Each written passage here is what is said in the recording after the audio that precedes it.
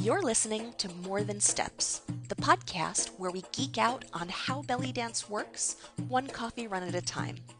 I'm your hostess, Nadira Jamal. About a year ago, I released the very first episode of More Than Steps.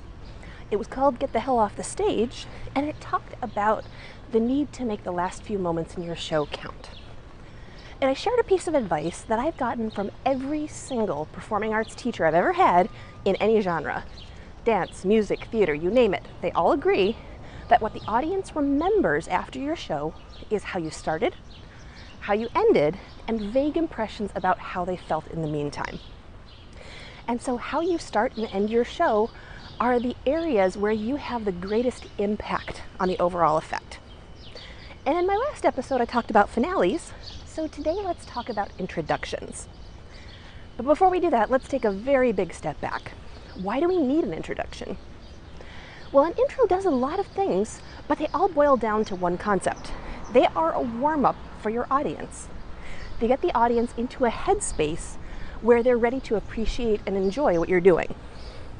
And there are 5 main tasks that we need to accomplish to make that happen. We need to establish our relationship with the audience, set the tone for the show, build excitement, get the audience over the glitter shock, and take control of the show. Let's look at those in a little more detail. When it comes to building a relationship, we want to actually introduce ourselves. We need to greet the audience, make them feel welcome, and introduce them to you as a person and performer. And until you do those things, the audience won't open up to you fully. Our next task is to set the tone.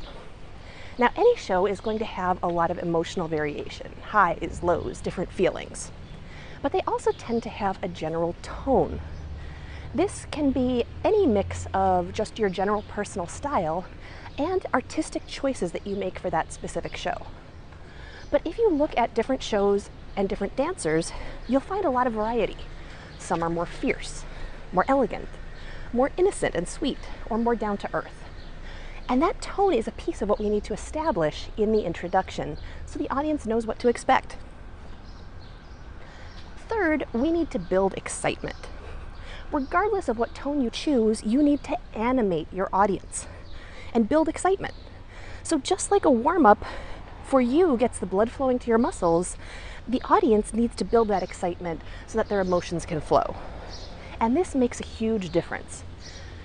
It can really make the difference between dancing for a passive audience and an engaged one. And that is a very different experience, both for them and for you. Fourth, we need to get them over the glitter shock. Keep in mind that when you step on the stage, you are a glitter bomb. There are sequins, swirling chiffon, finger cymbals, mirrors, coins, your bright smile, fancy makeup, exciting dancing, unusual music, and that is a lot to take in. Even when you're dancing for other dancers, at a bare minimum, they're going to be eyeing your costume for the first few moments. So you need to give your audience time to get over that glitter shock. And fifth, you need to take charge of the show. Now, in the very first episode of my other podcast, the Belly Dance Geek Clubhouse, my guest Yasmin Henkesh described the role of the dancer as being the MC of the show. So remember that you're not just performing, you are also managing the audience's experience. And you don't get that MC role just because you're standing on the stage. You have to seize it. You need to establish that you are the pack leader and the audience needs to pay attention. They should look where you look, clap where you clap, and allow their emotions to follow where you lead. You need to give them the message, hey, you're in good hands. So how do you do all that? Well, this is a really big topic, but today I'm going to share 2 tips. One is kiss. Keep it simple, but sparkle. One of the dilemmas of the introduction is that we need to make an impression, but the audience is not ready to process our more complicated stuff.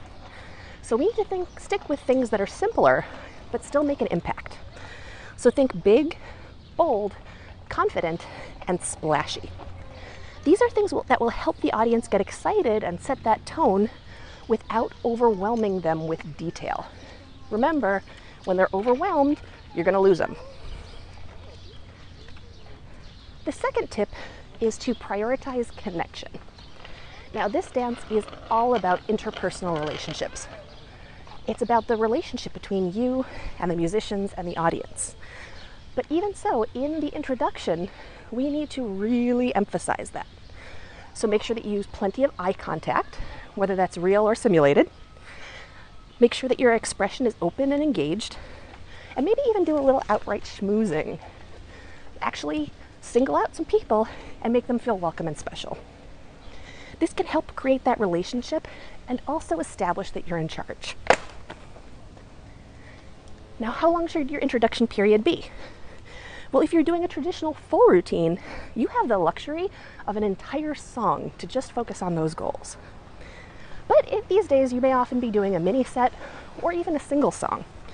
In that situation, I recommend devoting the first 60 to 90 seconds of your set. That's not as much time as it seems, but sometimes it feels like an eternity on stage. But that is time well spent. And the barest minimum, I would say, is about 30 seconds spent on introduction tasks.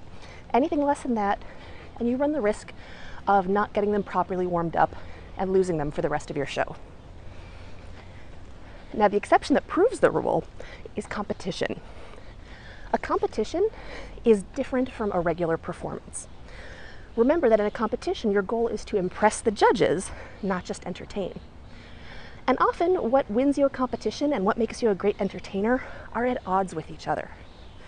But the most extreme example that I know still proves why it's worth doing an introduction, even in a tiny, high judgment situation. Several years ago, I trained a beauty pageant contestant, and she had 90 seconds to demonstrate her skill and artistry and win the judges over. That is nothing.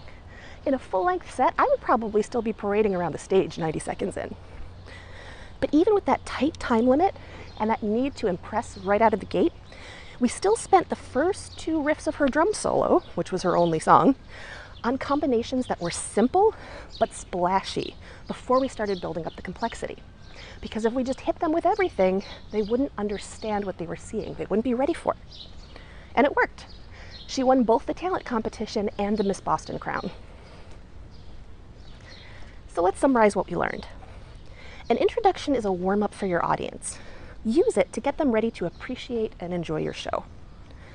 The 5 tasks that we need to accomplish during the warm-up are to establish our relationship, set the tone, build excitement, get the audience past the glitter shock, and take control of the show. And 2 tools that we have for that are to keep it simple but sparkle, focusing on simpler but high-impact moves and choices, and also to prioritize connection. And above all, don't skip this step. Even in the shortest shows, the audience needs their warm-up or all your hard work can go to waste. And if you want more help with introductions, join us for Rock the Routine 2018. This 7-week online course covers the traditional 6-part routine from intro to finale. You'll learn how the routine is structured, what the audience expects from each section, both in terms of aesthetics and music, and how to give it to them even in the moment. The course starts on Sunday, July 8th, 2018, and this is the last time that I'm personally going to be leading a live offering, so you don't want to miss out. You can sign up at bellydancegeek.com/rock-the-routine, or if that's too complicated, you can also link there from bellydancegeek.com/store. Thanks for listening. For more geektacular resources, visit bellydancegeek.com.